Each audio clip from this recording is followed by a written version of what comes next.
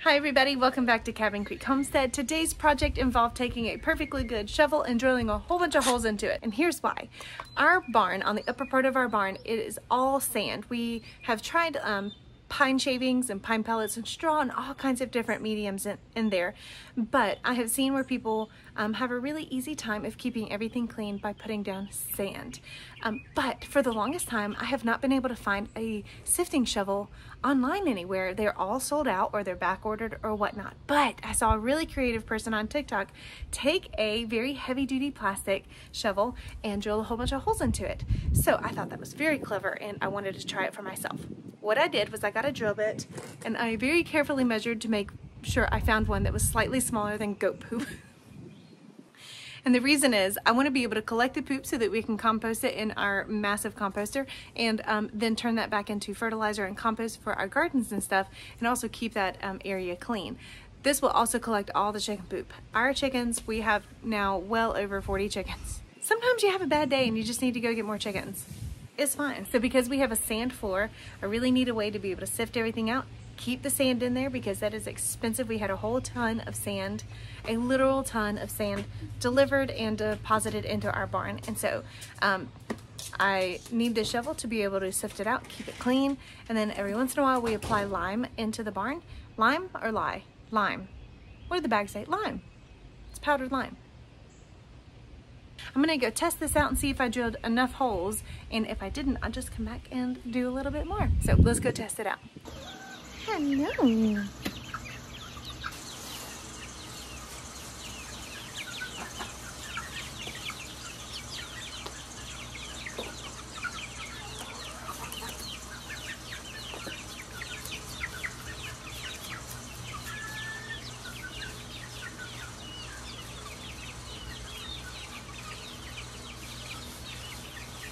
Okay, well, although it was a good first run, it definitely did not have enough holes in it. The sand really collects here.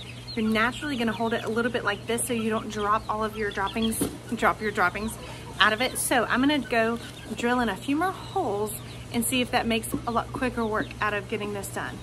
More holes it is, yay!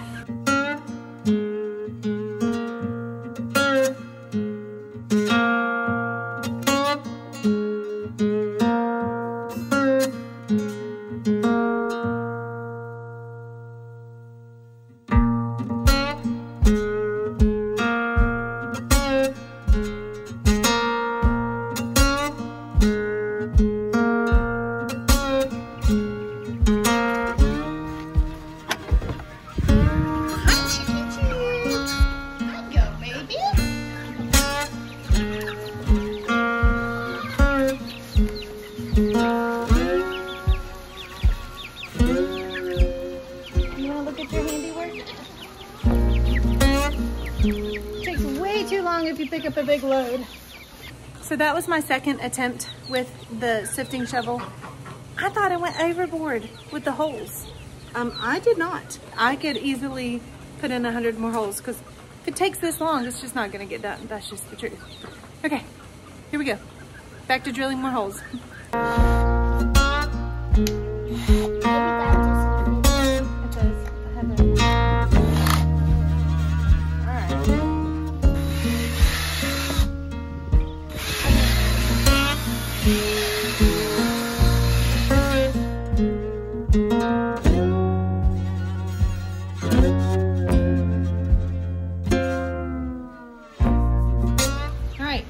This is what it looks like now.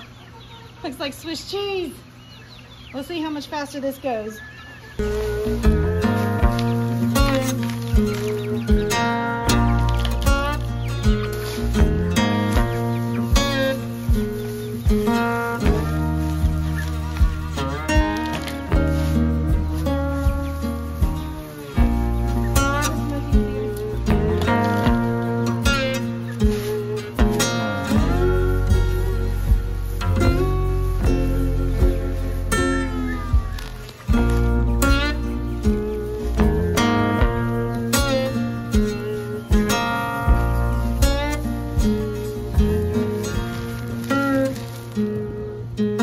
Okay, all in all, I'm pleased with it. I am imagine that a commercially made shovel would be a lot more visually appealing than my Swiss cheese shovel, but I'm okay with it. It gets the job done. When the season is upon us and we are getting very, very busy. Aesthetic is not my main goal, although I do. You guys want to see something cool? Come here, jump up, jump up. All in all, I'm really pleased with my little Swiss cheese shovel. Hi, my girl. Would you feel good?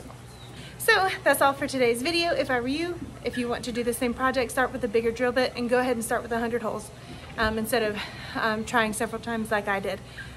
More is better in this case. And that is all from us. Have a wonderful day and we'll see you in the next video. Bye.